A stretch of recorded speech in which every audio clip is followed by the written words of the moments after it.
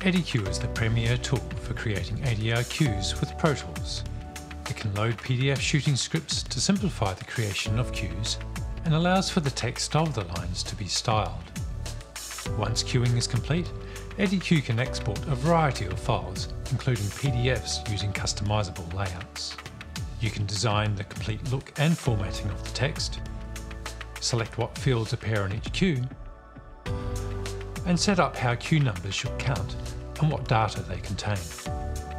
To assist with updating cues from a writer, EdiCue can now generate the to-be-written PDFs with editable fields. This allows writers to enter the updated lines directly into the PDF, and this PDF can then be loaded back into EdiCue to update the master cues session. Want to know more about how EdiCue works? Then keep watching this video for a demonstration on how to load cue data into EdiCue. Hi, I'm Mark from Sounds in Sync, the developer of EdiCue.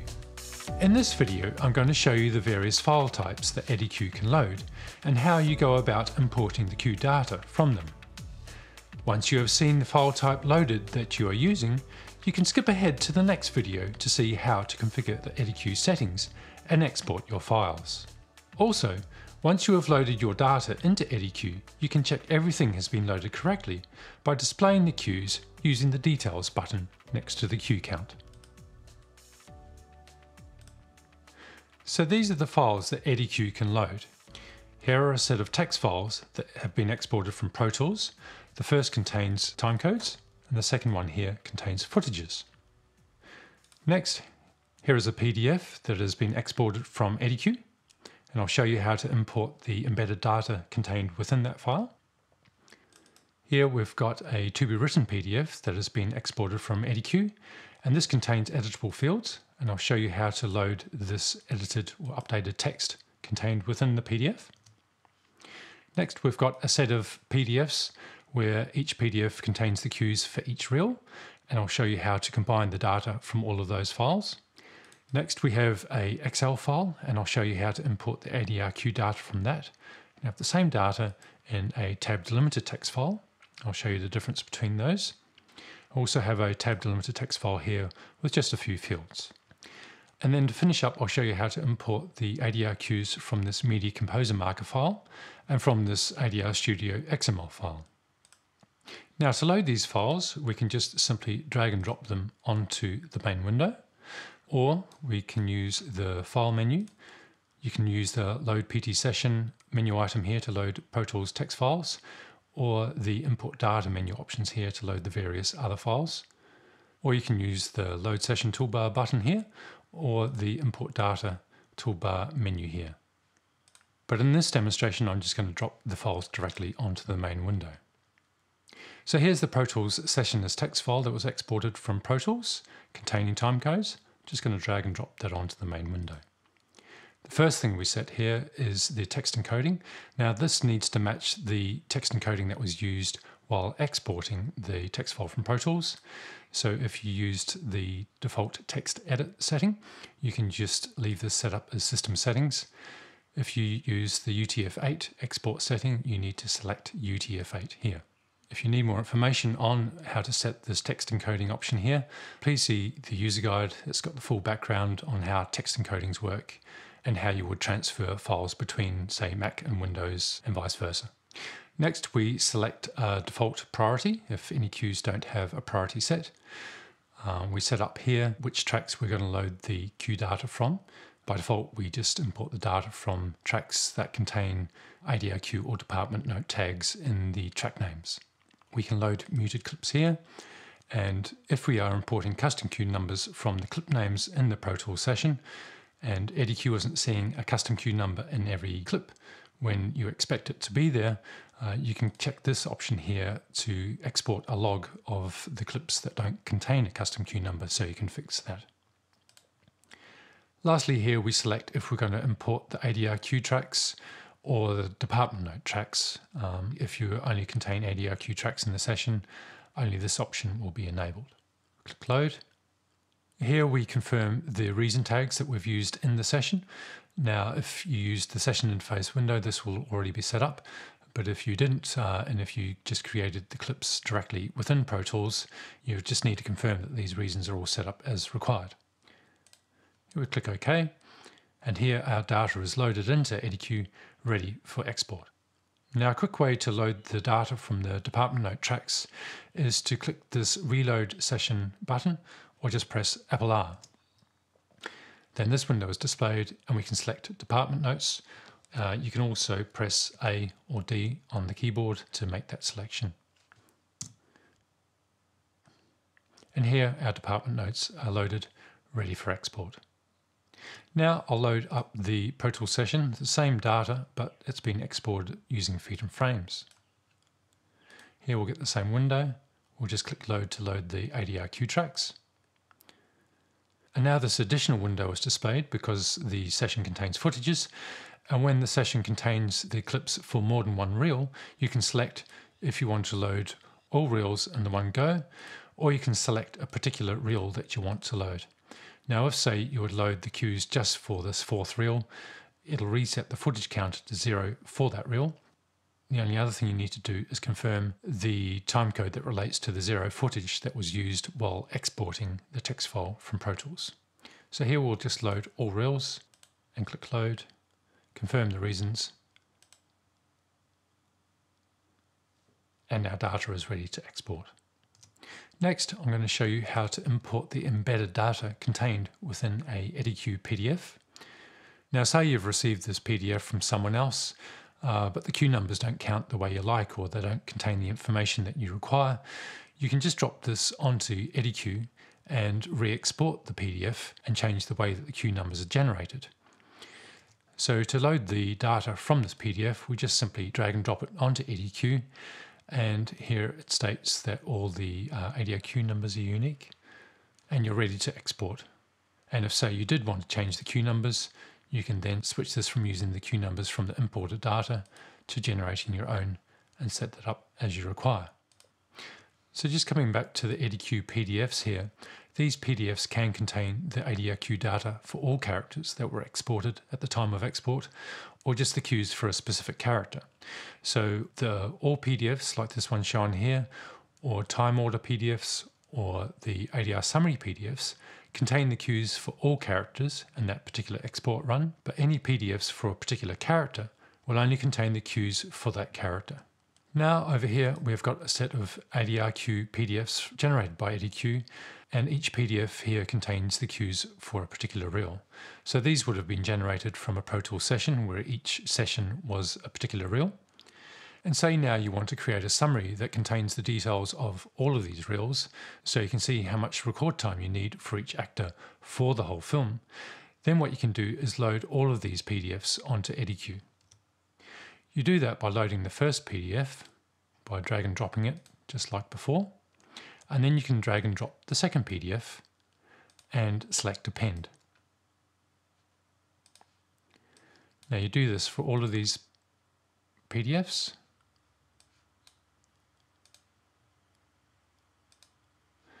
And we can actually flip over to the General Settings tab, and then you can see where the last reel was loaded. We'll just drop on 5, Append, and here we can see we've got time codes from 1 hour to 5/5 hours. We can also click the details to check we've got all 5 reels loaded here. And this is how you would load up all the cues to generate a summary of all 5 reels. Now the last type of EdiCue PDF that I'm going to show you how to load are ones with editable fields. This is the default to be written PDF layout, and this contains these editable fields shown here. When I open it up in preview, if you hover over the fields, it'll show you which ones are editable. So I've updated the text in these first 5 cues here, and if I close that and drop it onto EdiCue, EdiCue automatically sees that the PDF was generated by EdiCue and it contains editable fields that have changed. Now you can load the data from line and note fields that have been set up to be editable, and this window selection here allows you to set up whether you want to load just the cues that have been changed within those editable fields, or you can load all the embedded data and update the fields that have been edited, or you can load just the embedded data and ignore the edited fields here. But for this demonstration here, we're just going to load just the cues that have changed in those edited fields. So here we can see we've got these 5 cues that are loaded in from those edited fields from within the PDF. And now you're ready to export an AIF to update your master cue session. Next, I'll open this Excel file here. And the first window EdiCue displays is this Align Fields window. This is also shown when you drop on a delimited file, which I'll show you shortly. Now this window here is used to align the columns or the data fields with the destination fields within EdiCue. Now by default, EdiCue will auto-align these fields, and it will do that by either using the header fields in the first line or row, or if they aren't present, it'll actually look within the column data and do its best to align the destination fields as required. These buttons here allow you to reset or clear all the selections. If you loaded this file before, the prefs button here would be enabled so that you can call up the same selection you used last time. But here we'll just select auto, and it auto aligns as we need. Now if you need to change the assignments of these destination fields, you can just drag and pull the required fields to the point where you need it. And then select this transfer button basically for all the fields that need to be transferred.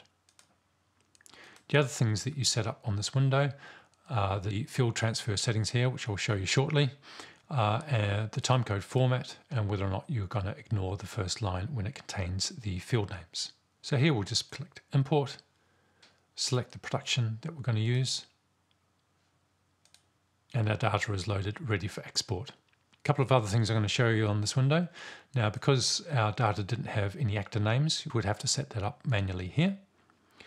And because our imported data didn't contain any segment information, we need to set that up because this contains 5 reels. Now we can create these manually, or we can just click the Split at Hours button here, and EdiCue will automatically create a new segment on the hour for a duration of 2 minutes. And we can then just update the picture version here. The next file I'm going to show you how to load is a tab delimited text file. Now this file here contains tab characters, which are actually hidden when you show them here in Text Edit. So I'm just going to open them up here in BB Edit. This is a handy app to use if you're using a lot of text files. I'll just view the invisible characters here, and now you can see there's this little triangle character here, which shows you where the tab characters are. And what this tab characters is used for is to tell EdiCue where the text separates between each field. Now, if you're exporting from Excel, it's best to load an Excel file directly into EdiCue. This not only avoids the problem of these tab characters being placed in the wrong point. Now, this can happen if, say, you've got carriage returns within a cell, and then this formatting will get broken. But it also avoids problems that you can have with setting text encodings for text files. Now I'm just going to close that and load the file into EdiCue. Now we just have to confirm the text encoding setting that was used while exporting this file from whichever app it came from.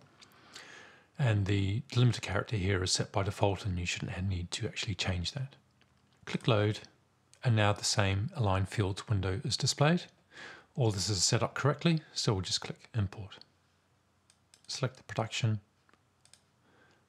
and our data is loaded the same way as it was from our Excel file. Now I'm just going to show you this text file here. It's also tab delimited, but now this one only contains the cue start, line, and note fields. Just drop that onto EdiCue, and again we confirm the text encoding that was used. Click Load, and here EdiCue has automatically assigned these destination fields to the correct source fields. Now, because this data file doesn't contain the character name, this field is shown here in blue, saying that the field transfer settings are going to be used. Because EdiCue needs to assign a character name, that will be assigned to this one here. So I can actually set this to Gloria. If your data file didn't contain a line field, it'll be set to this default here, and you can also set up a default start time if your data file doesn't contain that. Last thing you can set on this window is to remove double quotes by default if they are found at the start and the end of the fields. Click OK and click Import. Select accidents happen. And here we can see all this data has been loaded. Because we didn't have a queue end time, this is set to the same as the start. And we're ready to export this data. So here I'm going to load the ADR cues that were exported from Media Composer. Now these can be generated in Media Composer using markers, and they can be handy if you need to create cues within Media Composer during a picture edit. Now Media Composer can store markers on different tracks and they can be assigned at different colors. So because the picture editor would probably want to use markers for other things apart from ADR cues, you can set up the ADR cue markers to be used on a particular track or to be assigned a particular color. So you can use these selections here to pick up just the markers that contain ADR cues. We click Import. Select the production. We have to confirm the reason tags because these are also used when queuing within Media Composer. And we click OK. Now the last file type that I'm going to show you how to load is a XML file that has been exported from ADR Studio. All we need to do with these is select the frame rate, click OK, and we're ready to export these cues. So this completes the video showing you how to load cue data into EdiCue. If you need further clarification on anything shown here, please check out the EdiCue user guide, which can be saved from the help menu. See the next videos for a demonstration on how the EdiCue settings can customize your cue data and how to export PDF scripts and additional files that it can generate. Thanks for watching this video. Now if you'd like to try out EdiCue for yourself, either on macOS or Windows, just head to the download page of the website. Once the app is installed, just click Try to activate a trial license.